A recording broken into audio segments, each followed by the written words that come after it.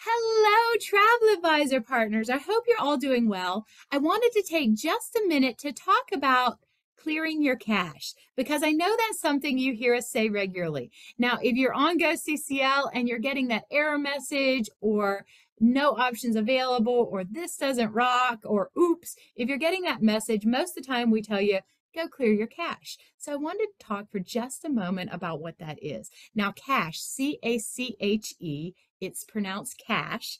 And a cache is basically a collection of items that's kind of hidden or inaccessible. So at home, you might have your cache of Oreos that you hide from your kids. Or you might have your cache or your secret stash of money that you hide from your significant other that's your cruising fund.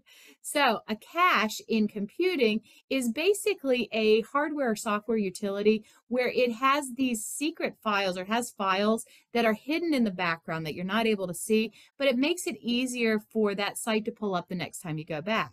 Now with GoCCL, we do a lot of regular updates. So what might happen is that cache or that hidden file might be outdated, so then you're going to get that error message. So I wanted to take just a quick moment to walk you through and how to clear your cache using Google Chrome.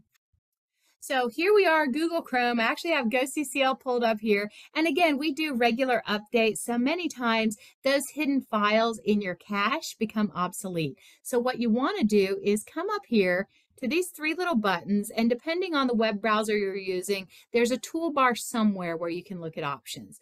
At least on Google Chrome, I'm going to go to More Tools. I'm going to go to Clear Browsing Data.